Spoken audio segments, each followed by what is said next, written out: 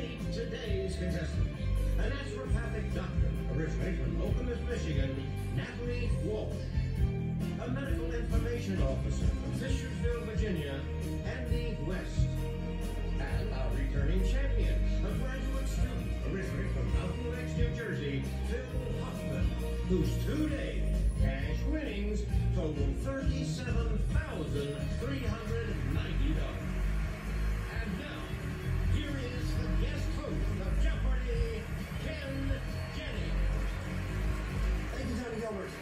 Welcome to the show. It's been an exciting week here on Jeopardy. Our returning champ, Phil Hoffman, has won 2 straight games in dramatic fashion. Come from behind wins. Will it happen again today? I'm sure Andy and Natalie will have something to say about that. Good luck to all 3 of you. Let's play the Jeopardy round. Here are the categories. We'll start with mammals, then Catholicism, U.S. cities, and then we'll go snap, crackle, cracking quotation marks, you know what that means, and pop. Phil, where do we begin?